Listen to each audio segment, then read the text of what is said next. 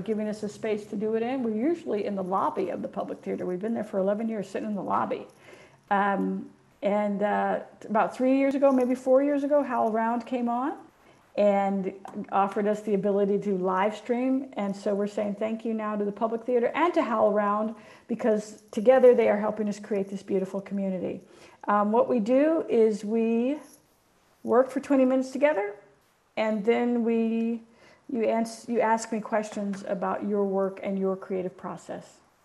That's all. It's just that simple. And if you want to ask a question, Audrey is going to tell you how to get in touch. Go, Audrey. Thanks, SLP. If you want to ask a question and you're inside of the Zoom, all you need to do is click on the participant tab, likely at the bottom of your screen on a laptop or the top if you're on an iPad or a tablet. Inside of the participant tab, there's a little button that says raise your hand. Just give it a click, a little blue hand will appear, and I'll call on you if we've got time.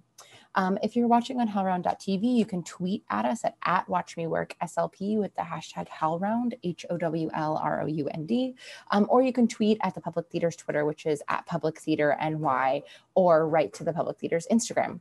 And that's it. Whoops. Okay, so here we go. Here we go, here we go.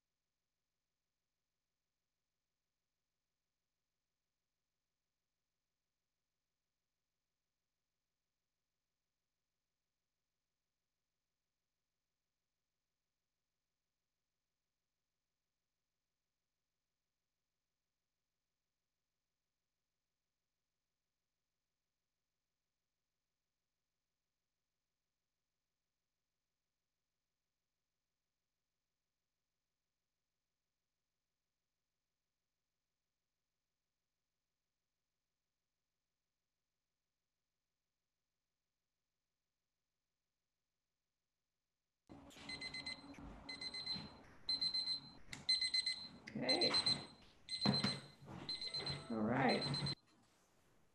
On my phone. Right. Trying to think of what to turn off. Okay. So here we are, ready to take your questions about your work and your creative process. All right, let's do it. Melania, you are up first. Hey, Melania. Where are you, sister? Hello, Suzan Lori. Hey, sweetheart, how are you? Fine, I'm fine. I am here. You remember that I told you about this singer and puppeteer that told me about she's interested in know about some of my ideas. So I am trying to structure the email that I want to send her with ideas. What is happening to me is that when I wrote the ideas that she read about and she said, okay, I would like to hear more from you, I was playing and I wasn't thinking about anything. And now that she said that, something Right. came like, oh, okay. So right. yes.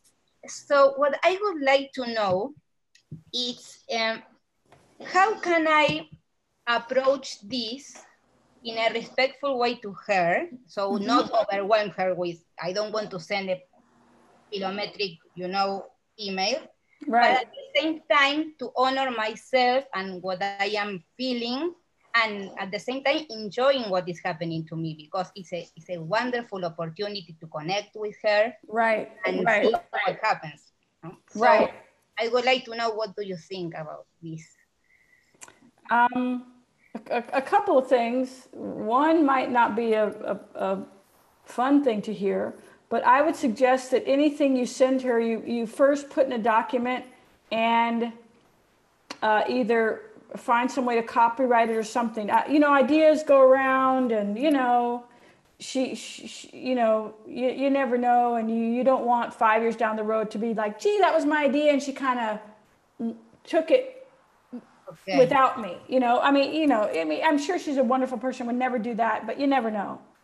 Yes. So just do that, and that's a way to honor yourself. You're going to value your ideas and find some way to, I don't know, it's just like a little sketch, a sketch for a story or a play, or I don't know what it is, but just to somehow make it clear that it's your idea that you are sharing with her, and create at least a virtual paper trail. Okay. Somehow, or okay. Or just slap it, make a little play out of it, and then send it to the copyrights office. I don't know, but do something substantial with it before you just send it to her. I think it's a great and wonderful opportunity. I think you should just take a week. I mean, also value yourself by knowing you don't have to answer right away.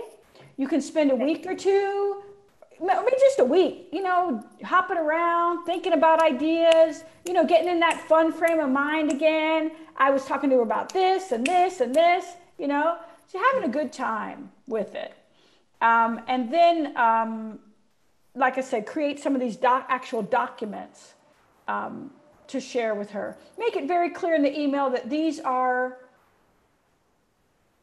maybe, you could say, these are treatments, or these are synopses from things that you've written. Okay. These are synopses from some short plays that I've written, and make it like it's something already. Remember who you are. You're someone with a lot of great ideas, and you'd be a fun person to collaborate with. You know what I mean? So instead of it looking like this, where she's up here and you're down here, oh, she's way up here and you're down here. Create a letter that makes it look like, even though she's awesome and famous and everything, don't sell yourself short. Value yourself. Okay? Yes. Thank you very much. Yeah. So this is a synopsis from a short play that I've written. Here it is. Here's another synopsis from another short play. Or here's another synopsis from another play. Don't call them short plays. Here's another synopsis from another play. And if she says, hey, send me the whole play, guess what? Keep coming to this class. We'll get you to write it. Okay. Okay. All right. Does that make sense? That makes a lot of sense. Thank you very much. Good. Great question. Great question. Oh, thank you. Great answer. Thank you. Thanks, Melanie. Thanks. All right, up next we've got Bob. You ready, Bob? There. I am. Hello. Hey, Bob. How you doing? I'm okay. How are you? Okay, hanging in there.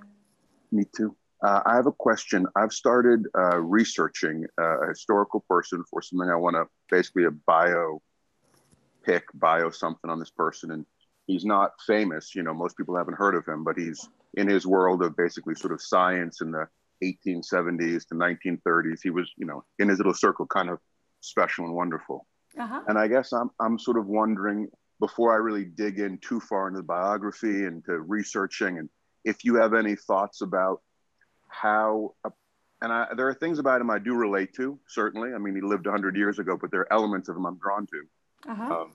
And I'm wondering if you've, when you've written things based on people, and I know you just wrote the Billie Holiday film, and how you researched, what you looked for, and how you if you ever sort of found yourself, your voice in her, and if that's okay, and just any thoughts you had, and having just sort of really worked on someone, both respectfully, but also wanting to kind of keep it personal so the fire is there as a writer. That's a great question. That's a great question, Bob. I think one of the great advantages to your project is that person is no longer living, nor does that person probably have there's nobody living who remembers that person. Good, because you're not wrestling with that, you know? So you're just wrestling with the historical record of this person and what you're bringing to it, which will hopefully be like this. Of course, they've got things in common with you, else you wouldn't be attracted to them. You know, you're attracted to them because something in them resonates with something in you. And I would exploit that.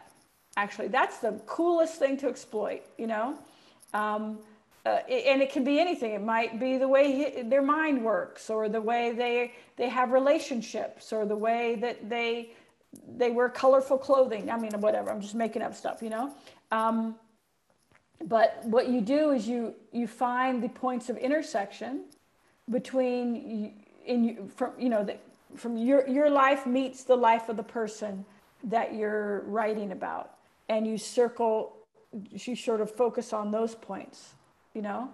And it's different from work to work, you know what I mean? It's very different from work to work. I mean, for some reason, I'm doing a lot of things about musicians now. Billie Holiday, United States versus Billie Holiday, Genius Aretha Franklin, The Harder They Come, the play. You know, it's like a lot of musicians and stuff. But with each piece, it's going to be different, and so you have to find that thing in them that resonates with you. And it doesn't have to be necessarily exactly historically accurate. You know that. You can invent. Yeah. I like to do research, but again, you don't want to do too much, because then you research for 5 years and then write it, you know? Research, and then when you feel yourself kind of going, I'd like to try, you know, that's when you're gonna take the leap. Like the bird out of the nest, you know? Maybe. I can see it. Yay. You know what I mean? Okay. I do. Thank you. Sounds like fun, man. Sounds like fun. Thank you. Thanks, Bob. All right, Laura, you are up next. Laura. Where's Laura? I'm clicking. Oh, there you go. Hello. Hey, Laura. Hey, how's the stand-up, Laura? How you? I did it incredible last night. We did a virtual. But thank you so much for encouraging me. Like this whole time I've been writing that. I had a 10-day block because I was so unhappy with the piece. You know, I write about race in my stand-up. So I had something and I thought, okay, I had to meet with my advisor, and it was like, oh my God. So 10 days, I couldn't even write or anything. And you guys were on break. So I was like, oh shit, you know. But I did it. I did something stupid yesterday. I edited during the day and then performed it. And it was like, oh gosh, but I did it. So Thank you. Fantastic. I'm over here just saying thank you to you. So thank you.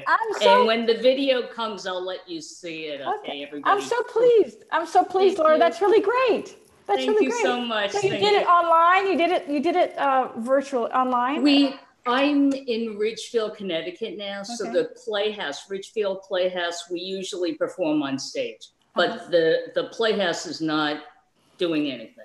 Right. So the host was at the Playhouse and all of us were in our own houses. Oh, cool. And virtual is so weird because you can't really hear the audience laughter so much, you know, but it was just, thank you. I'm here religiously now, you know, so thank you. Thanks. That's Thanks, it. Laura. I'm glad it's working. Thank you. Thank you. All right, up next we've got Michael. Oh, hold on. There we go. Michael, oh, there you are. Hey, Michael. Oh, there you are. Hi, SLP. Thank you so much for doing this every day with us. My pleasure. So I'm writing a play, and the central conceit of that play is one that I have since come to learn has already been done in what is a fairly popular play, I guess, that I wasn't familiar with. So I'm wondering, in your experience, is it worth continuing with it, or am I sort of setting myself up to hear a lot of, oh, we already know that. That sounds just like this other play. Right.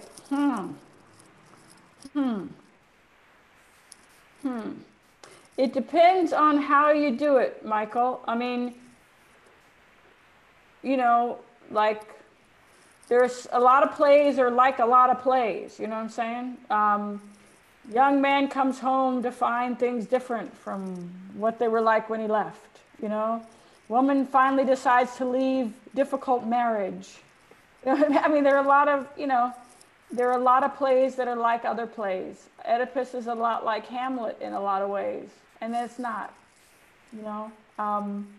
So I don't know. I would say write it, because the worst thing that can happen is you have a play that's already like another play. But what you know, that's the worst thing that's going to happen. I mean, what might happen is that you, along the way, you realize that there's something going on in this play that you didn't know before. Have you made yourself familiar now with that other play written already? No, I haven't, because I didn't want it to influence what I'm doing. Fair enough. Okay, so I would say write your play, you know?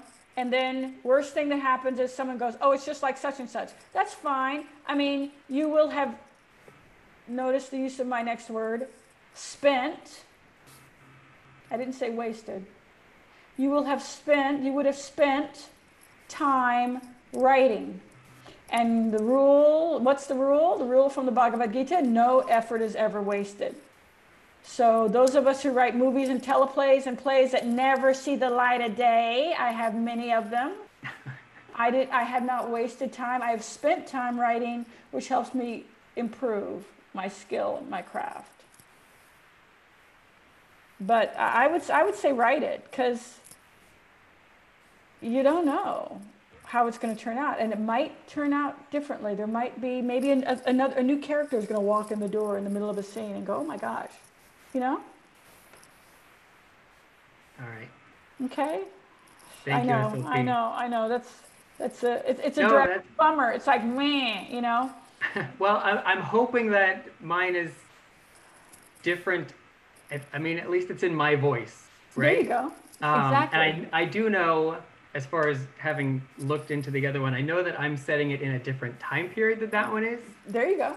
Okay. So maybe that makes it different enough. Okay. And maybe there's a character in yours that isn't in the other one. You know? Does it end the same? Sorry. Does it have the same ending? I don't know that. Oh, okay, that's weird. It's weird. That's a very tricky situation, because, well, why don't you write your play, right? Finish it, get to the end, and then maybe you want to go and at least check out this other play, at least read a synopsis online or something. If it's a famous play, then read a synopsis, you know? Okay? Yeah. So you can at least like kind of know what they're talking about when they say your play's a lot like that other play. Right. You know, I mean, you know? Okay? Okay. All right. Thank you, SLP. You're welcome. Good question. Thanks, Michael. Up next, we've got Cameron. Cameron, are you there? There he is. Hey, SLP. Hope you're doing well. Hey, Cameron. So I am in the third act of a feature that I'm writing. Mm-hmm.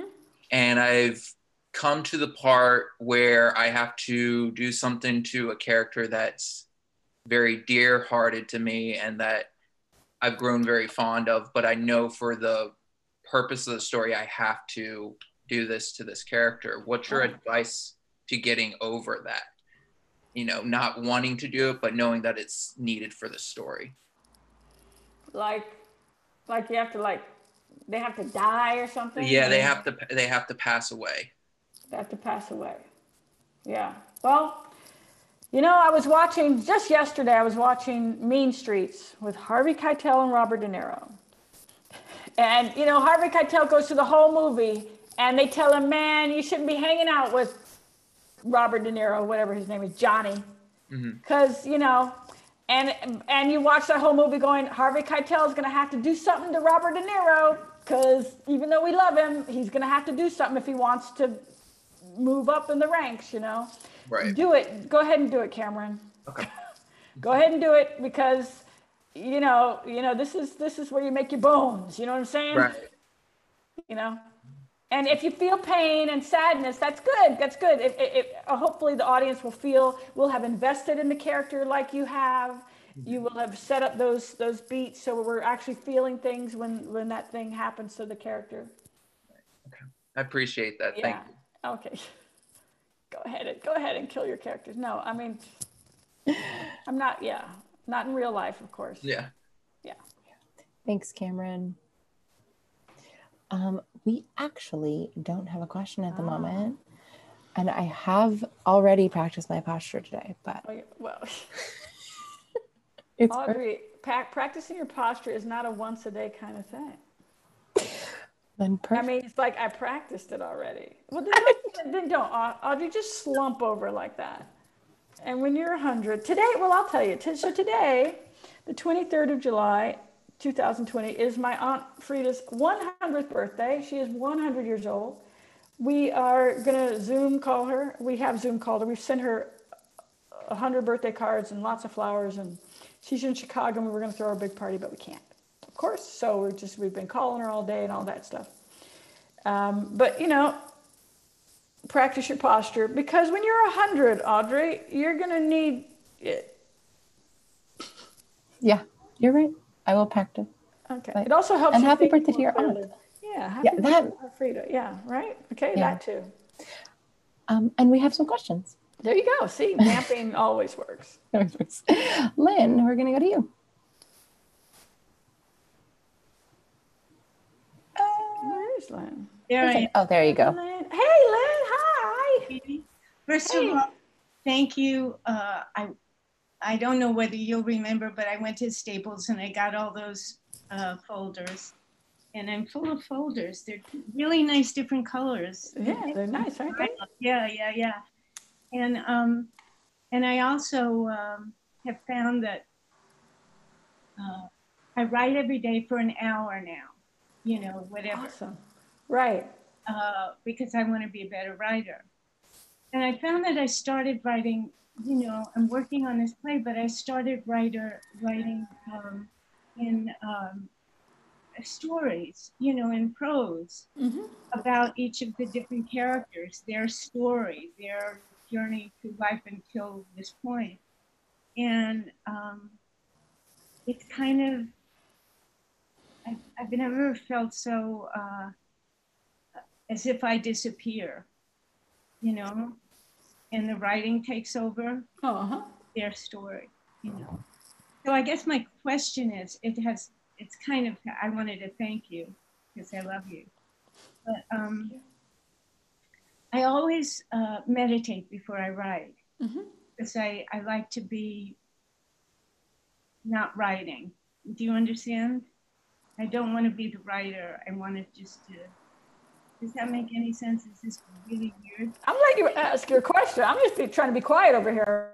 Well, is this, you know, I might have an idea or, you know, something I want to write about, but after I meditate, something else comes out. So my question is, should I focus on what my intention of writing, or what I want to write, or to just let it go with what comes up when I meditate? You always ask the most interesting questions, Lynn. Oh yeah, I know. It depends. For me, it would depend on what the goal is. Do you know what I mean? So if you have a goal of, you know, you have your play or whatever, and you want to finish it by, you know, the 1st of August, and every time you meditate, you find yourself continually getting off track. I would suggest, you know, rethink your goal. You know, maybe you really don't want to finish your play or can't finish it right now, you know. And if you're drawn to things that aren't sort of on your to-do list, I would say generally that's fine. It's just if you continually, month after month, find yourself not making the goals that you set for yourself, feeling yucky about that, you know, one might feel down that one can't seem to finish anything, not you necessarily, but anybody, any of us. I would say stick to your goal, because that then is the practice. You know what I mean? Yeah. In meditation, the kind of meditation I do anyway, when the mind wanders, you bring it back. Yeah, my mind doesn't actually wander in the sense, but when I get up, it's a different, I can't explain it, you know, it's just, I start writing, and it's not necessarily, I mean, I finish stories, which is a great thing. Maybe my intention is just to finish, you know, rather than to write a play and finish. Maybe my intention is just to finish. Or just to show up, be able to, you know, center yourself enough so that you show up at your writing practice every day. Yes, yes. And that's okay. So it doesn't matter, in a way, it wouldn't matter what you write. It's that your intention is, your goal, if you will, is to show up every day at your writing practice and to do your beautiful practice. I think my goal is to be a better writer. I think that's my goal. Okay, well, I would say, you know, be mindful, because part of being a better writer is to be able to say, or part of being, let's say, part of being a pro, not necessarily money, but a pro, is part of it is saying, I have a task to do, and I'm going to do it. And I'm not going to let myself get sidetracked. Great. Because it's hard. It's you meet that point, you know, you're climbing the mountain and suddenly it's a little hard. And gee, you know, running through the periwinkle over there might be a lot more fun, but if you're really going to do it, you got to keep walking. And that's, you know, that's something to consider also. So I want you to enjoy your practice, but I also want you to, if you want to improve, you're going to have to increase the incline a little bit, right? So I started with 20 minutes and now I'm up to an hour, which is great. There you go. Exactly. So there you got an hour every day. Yeah. It might be you're finishing projects. That's awesome. And so far so good, sounds to me. So sounds like you're on the road. Thank you, my dear. Thanks. Thanks, Lynn. Lynn. Thank you. All right, we've got about 12 minutes and we're going to go to Carla. Unmute. Say hi, everyone. Hi, SLP. Hi, Audrey. How are you feeling, Carla? I'm good. Thankfully, I don't know if I showed you this. I had a mass in one of my organs, so they were able to take it out and save my organs. Everything went well.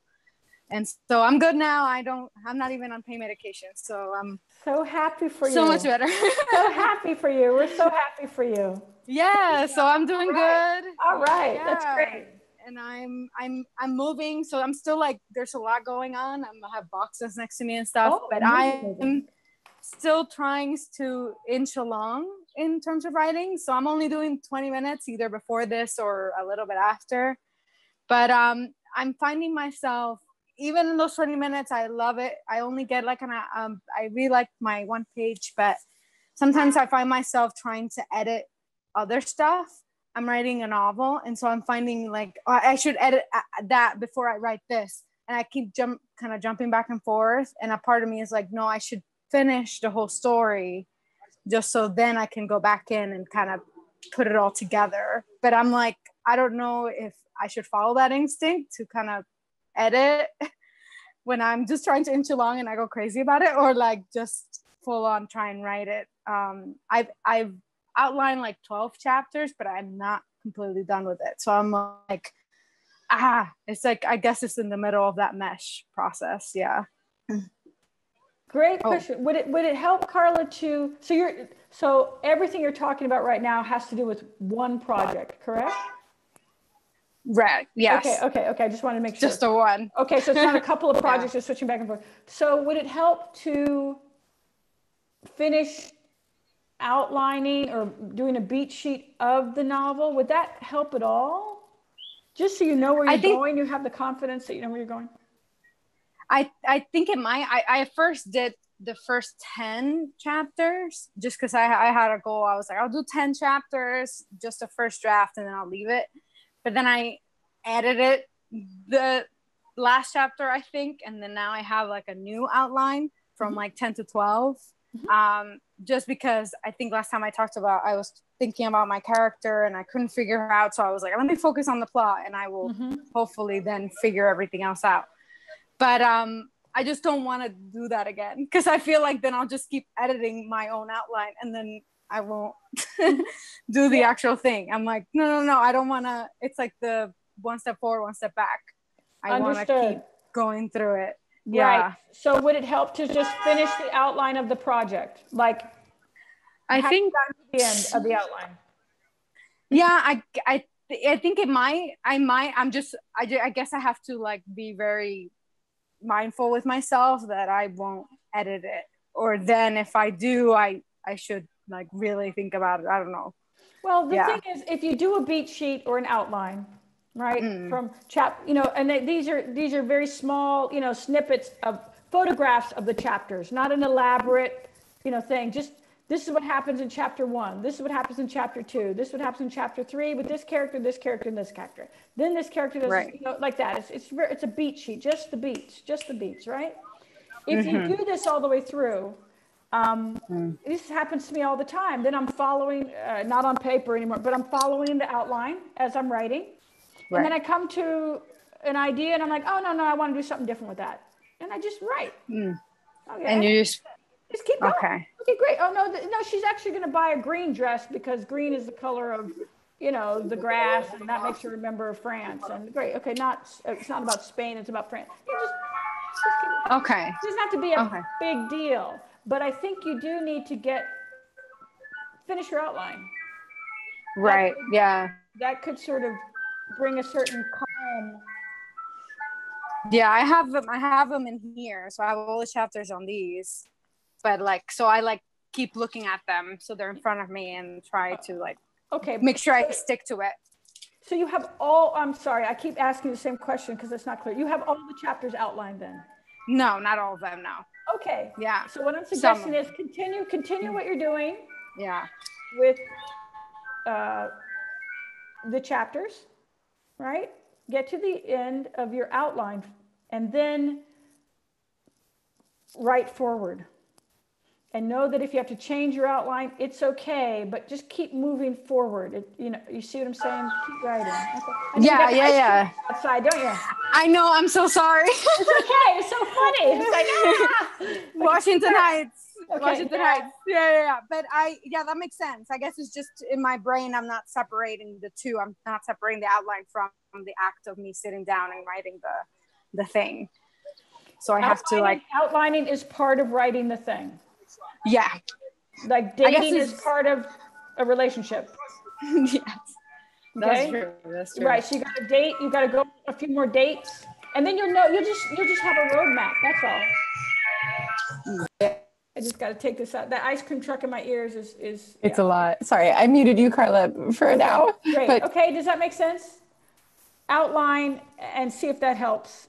It's outlining is part of writing, and then go back into the writing phase with confidence. It'll give you confidence, and it'll calm your mind down. Okay, because you'll have a map. Okay, to the treasure.